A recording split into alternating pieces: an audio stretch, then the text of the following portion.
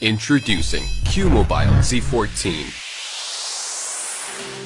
In a premium unibody design with super fast charging in just 2 hours. And 5.5-inch HD IPS display. Shortcut bar accessibility on a single swipe. A quick responsive fingerprint security. With a powerful 4GB RAM and 32GB ROM. Capture images with 13 megapixel rear camera. All of this with QMobile Z14.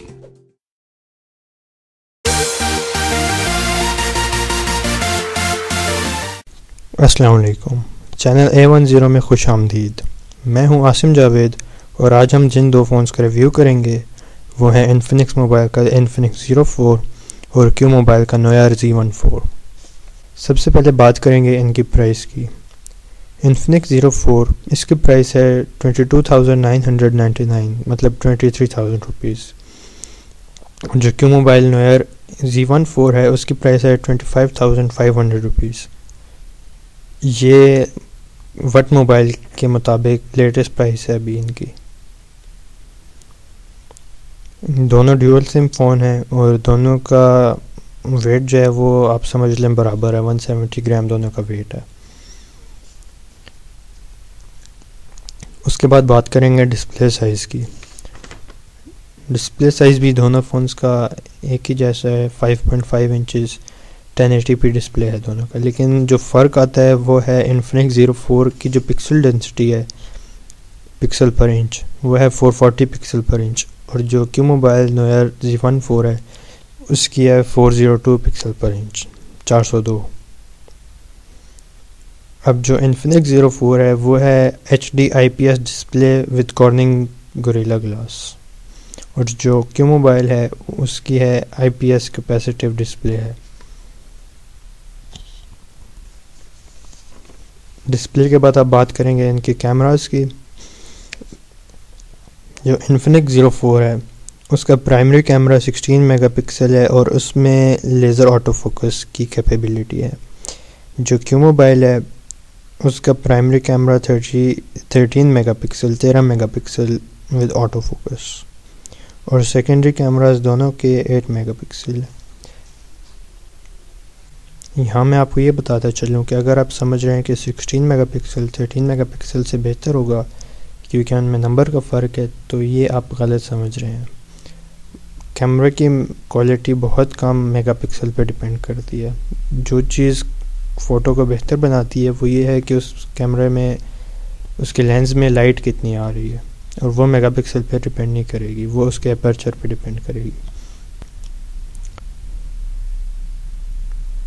अब इसके बाद बात करेंगे इनके processors की।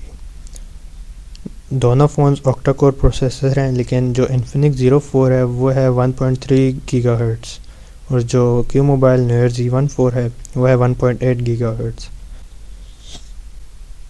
Memory पे आए तो दोनों की इंटरनल मेमोरी बिल्कुल एक जैसी है, 32GB इंटरनल मेमोरी है दोनों की, और रैम में इनमें फ़र्क है कि Infinix Zero 4 3GB रैम और जो QMobile Noir Z14 है उसमें है 4GB रैम। अब जो Infinix Zero 4 है इसमें ये क्लियरली नहीं लिखा हुआ, जहाँ से जितना मुझे पता है इसमें ये क्लियरली नहीं बताया गया कि इसमें SD कार्ड मतलब मेमोरी कार्ड की कैपेबिलिटी है कि नहीं, उसको सपोर्ट करता है कि नहीं। जो QMobile है उसमें SD कार्ड की सपोर्ट मौजूद है। मज़ीद फ़ीचर्स की बात करें तो दोनों phones 3G plus 4G LTE supported हैं, और इसके साथ ही दोनों फ़ोन्स में फिंगरप्रिंट सेंसर मौजूद है। इसके बाद फाइनली बात करेंगे इनकी बैटरीज़ पे। जो Infinix Zero 4 है उसकी बैटरी है 3200 मिली एम्पेयर, और QMobile Noir Z14 की बैटरी है 3130 मिली एम्पेयर।